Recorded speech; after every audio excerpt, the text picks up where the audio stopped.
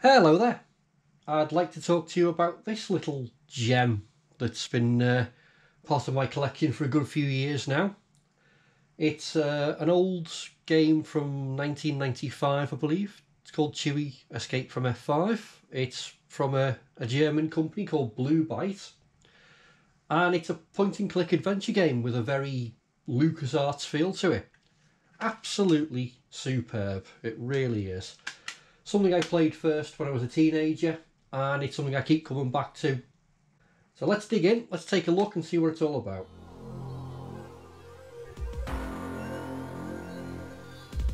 Okay, let's enter into the lion's den. Oh, I do enjoy coming back to this game every few years. Pure nostalgia for me, this. Absolute pure nostalgia. So when you first install it and run it, you'll be given this little intro, which pretty much sets the scene. And you play as this little pink character, as if you couldn't guess, called Chewy.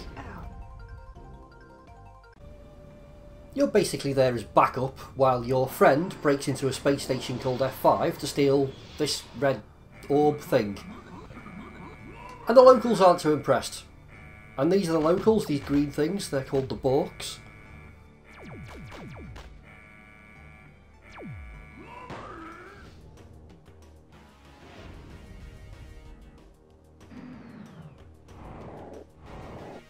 This all ends up as a fight in outer space.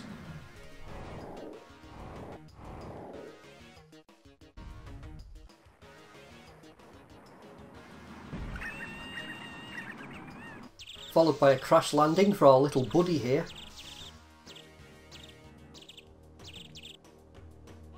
I gotta find the wormhole. The Borks!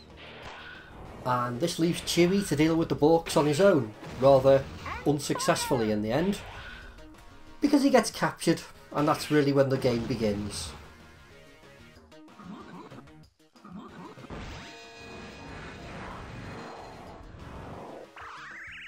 Dagnabbit, now I'm in big trouble.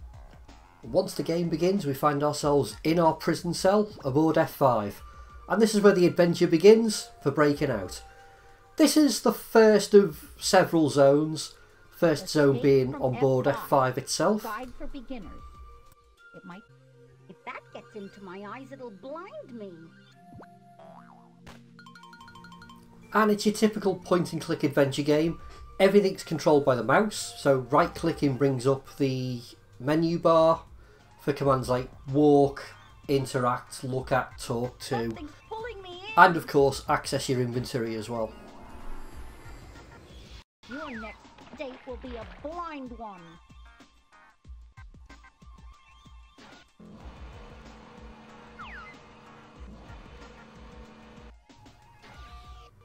The whole game is just one logic puzzle after another. And when I say logic, not everything's that logical really. It's one of those games where you're trying every item with every other item on everything in the screen. It's got a very LucasArts feel in that respect.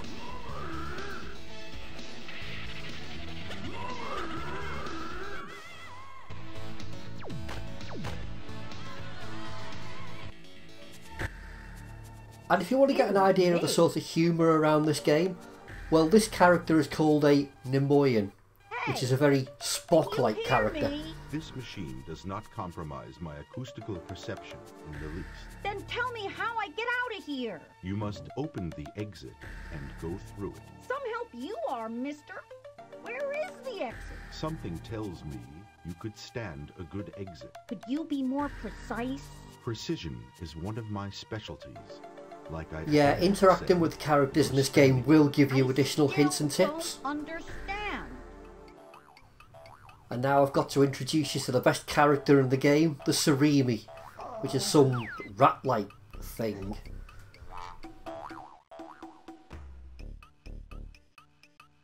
I know exactly where you're hiding.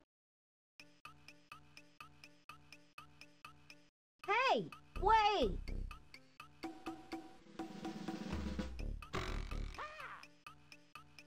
Hey, this thing just bit me. So yeah, eventually we do manage to escape F5. We fly away and, oh, we crash again.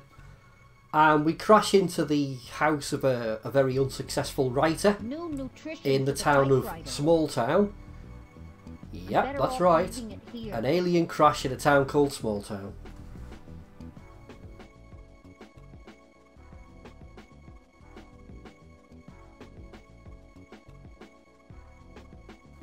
So hey, let's help this guy out and write him a novel.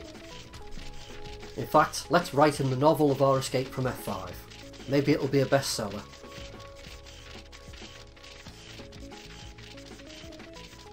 We already did the number with the book.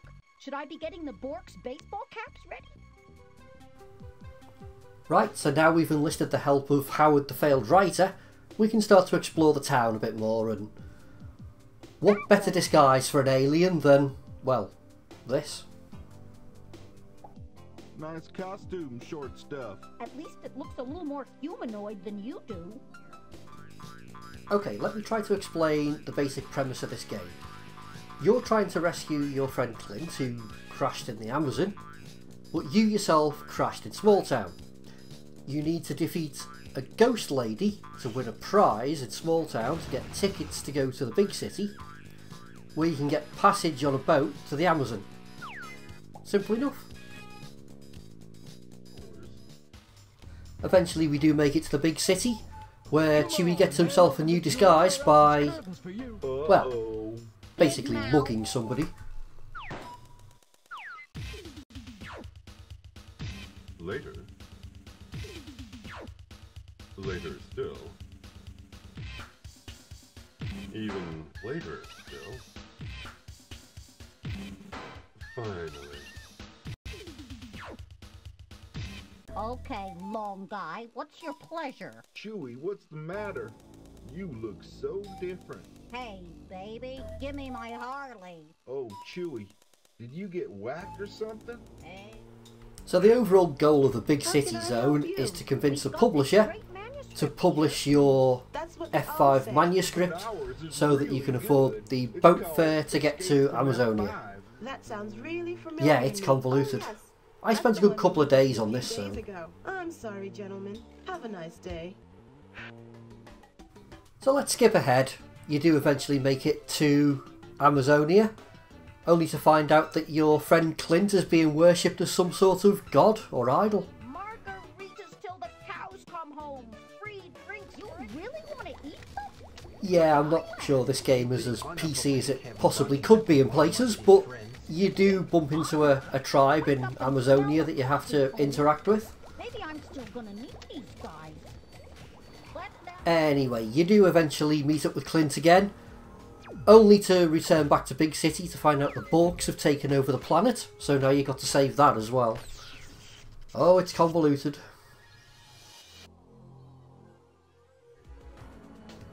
Well, I think I'll leave this video here. I just wanted to give you a little taste of what this game is like to play, without giving away too much of the fine details, because, well, you'll find that out for yourself when you play the game. Oh no. This game runs beautifully for me under DOSBox, and there's usually a couple of copies floating around on eBay for not a lot of money. Looking for someone who can bring it back to life with voodoo. I'll just leave you with one last clip of the Surimi in action.